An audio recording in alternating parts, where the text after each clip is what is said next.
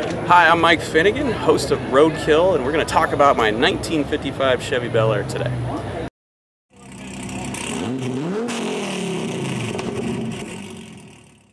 The car looks a lot like a car from the movie Two-Lane Blacktop, which is a movie I saw when I was in high school, and it stars James Taylor and Dennis Wilson as two badass street racers crisscrossing the country, making money basically with their car.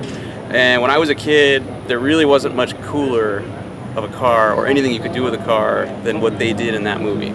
So it's been, I don't know, 30 years of waiting for the opportunity to build one, and I finally came across a dirt cheap $2,500 body, and I combined that with a really nice Jim Meyer Racing chassis and a Hemi, which is weird. You know, the car in the movie had a 454 Chevy, not a Hemi in it, but I figured if I'm going to build a 55 Chevy, why not make it, you know, different? Because there's a whole lot of gassers out there already, and there's a whole lot of Chevys being built, and this does a good job of pissing either Mopar guys off or Chevy guys. So we've got a big block Hemi under the hood. It's 535 cubic inches. It's based off of a crate motor that you can buy from Mopar Performance right now. It is topped with ported factory casting aluminum heads. It's got comp cams, camshaft in it, and lifters. It's got a Hillborn EFI intake, which mimics the look of the traditional stacks, but it doesn't have any of the drawbacks. It's not mechanical. It's got EFI from Fast on it, so it starts when I want it to and gets reasonably good gas mileage and goes really fast. Behind the engine, we've got a Trem-ams 6-speed transmission that doesn't just fall into a 55 Chevy without some cool parts, and those parts come from American Powertrain. They hooked me up with the bell housing, all the linkage. It's got a hydraulic clutch cylinder. Bitchin' deal with a White Lightning shifter that's the butteriest, that's not even a good word, but it's the smoothest shifter I've ever used. If you've ever driven like a late model Mustang that has a Trem-ams transmission in it, you hate the shifter, you're missing shifts. This shifter, badass. I haven't missed a shift once in this car.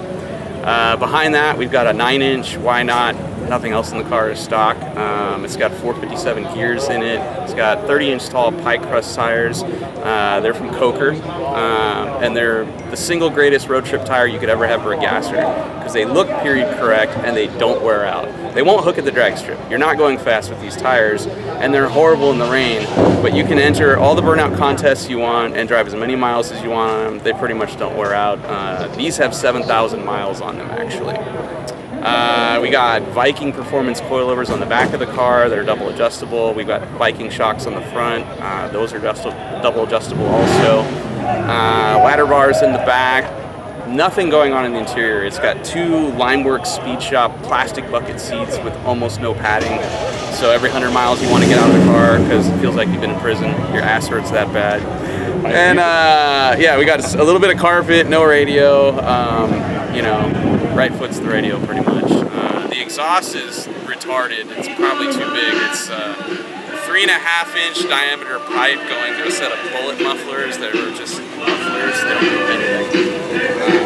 So it's too loud. I wear earplugs when I drive it. Let's talk about the EFI. The EFI is cool. So it has a fast XFI 2.0 box in it that data logs. It'll control a nitrous system, turbos, whatever. I don't have any of that on the car, so I'm using it as the ignition system on the car and to control the fuel injection. It has a fast dual sync distributor that's basically giving the EFI cam signal. You know, other than that, it's telling the spark where to go. We've got an MSD coil and an MSD Digital 6 box that's giving me a programmable launch rev limit and whatnot.